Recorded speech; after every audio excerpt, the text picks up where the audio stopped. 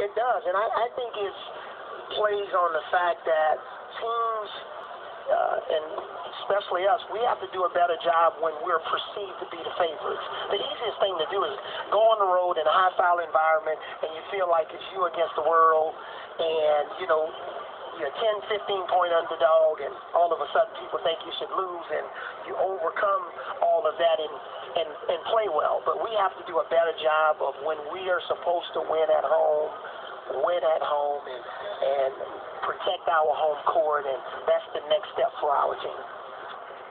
Avery Johnson, I'd keep him longer, but he's got people that really need to see him on campus, and I don't want to be blamed for costing you a difference maker. Yeah. Thanks, Paul. Coach, great.